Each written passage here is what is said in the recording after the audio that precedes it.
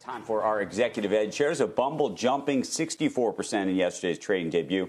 Closed at $70.31. This after opening at $43 per share. It values it above $13 billion. The company raised $2.2 billion, most of which will be used to pay down debt and buy back shares from its pre-IPO stakeholders. But another big IPO. Another day, another big IPO, right? Joe. Yeah, it certainly was. I don't know. What's it worth? I don't know. You know, Blind Lemon is a Cincinnati band. I wonder why, that's why they played that. I don't know. What's it worth, Andrew? I mean, it's a dating thing, right? I don't know. Is it do you know anything about it? There's big money in dating. Is this Swiper? That's some other one. Swipe right, swipe left, or whatever, right? Which one? There's swiping involved.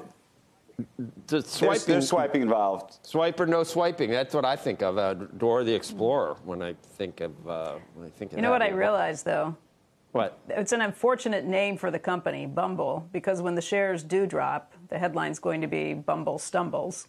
Bumble stumbles. You're probably right. Well, and we have our producer who's on, and whenever he's on, when he goes on it, it's Bumbler, I think, is what I always used to use that.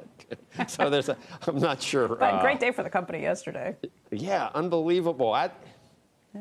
Back to that question. I mean, this doesn't seem like rocket surgery. Why is it worth so much? Why does it go 64% once again? Is that a reflection of the overall froth, or pricing it wrong again, or I don't know. Expedia, meanwhile, I saw a Yahoo survey yesterday. Yeah, just real quickly on this note, I saw a Yahoo survey that was done yesterday that said something like 28% of American adults said that this year they have spent money or bought a stock, one of these high flyer stocks, whether it be a GameStop or an AMC or a handful of other companies. And that's kind of phenomenal if that's right. It was based on a survey of just 1,000 people. But you start thinking that through, that's millions and millions and millions of people saying that they bought one of those stocks that moved. That was one of the Reddit stocks. So, and that makes me think of this article. I mean, we haven't talked about that. Criminal probe in the GameStop frenzy is. Let me ask you this: when Ben Mesrick is like making these guys heroes and wow, aren't they amazing? What if eventually there's some criminal activity? Does that go into the movie, or does the movie end last week, or how does that? We said that all along. We don't know the ending. We don't know the ending of this movie. The other ones you can make them into, I don't know. Maybe Mark Zuckerberg wasn't necessarily a hero in the social network. Maybe there will be anti-heroes in the anti-social network. Is that what it's going to be called? Well, remember the Winklevi were like the bad guys in the social network, and then they were the heroes in his next go-around. I thought Larry Summers was the bad guy. I thought the Winklevi felt like they got shafted. They got the last laugh, I think, sort of, at least. They definitely came back in his next book.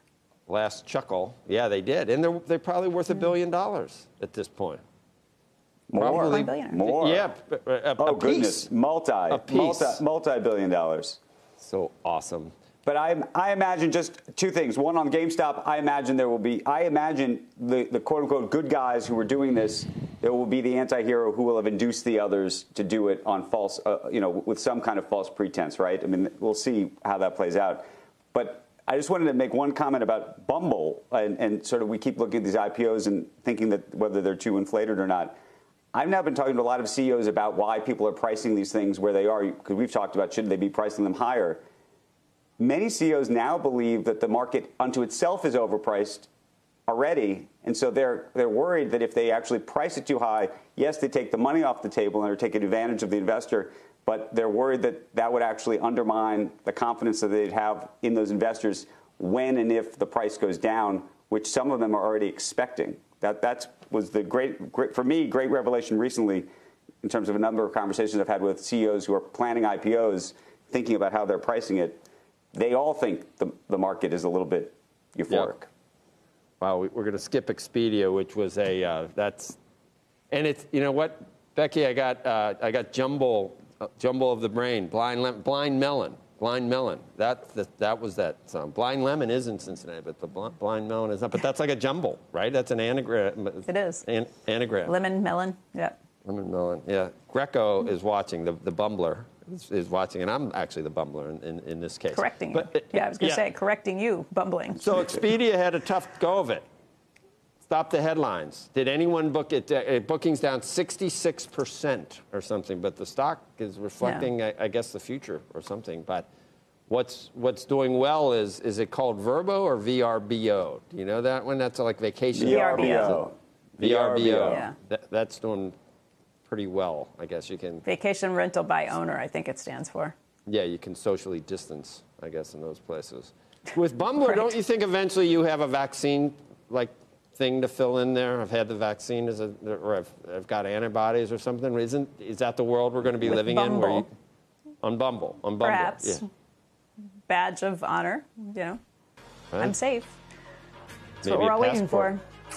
The airlines, I mean, we might be. Well, I'm with there. Kramer. As soon as I can, I want to travel again and get out. Big things, I'll go anywhere. Movies, restaurants, plane trips, all of those things. I was actually checking on Jim this morning to make sure he was tweeting because he got the second because he got yesterday, and I wanted to make sure he wasn't under the covers with chills or headaches or something like that. He seems okay. He seemed fine yesterday. Yeah, he did. Yeah. Shepard Smith here. Thanks for watching CNBC on YouTube.